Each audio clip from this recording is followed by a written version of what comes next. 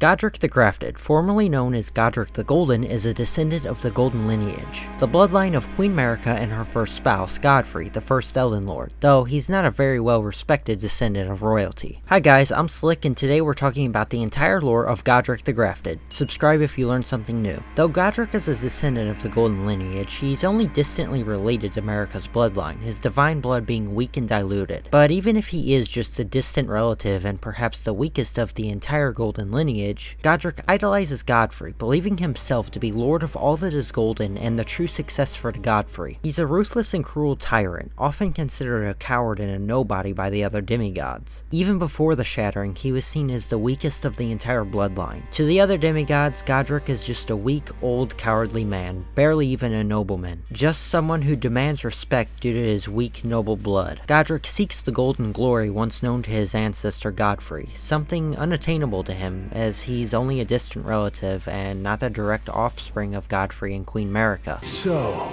Godrick the Grafted, Lord of Stormvale. Despite being the blood of Godfrey, first Elden Lord, he's a grotesque old fool grasping for power.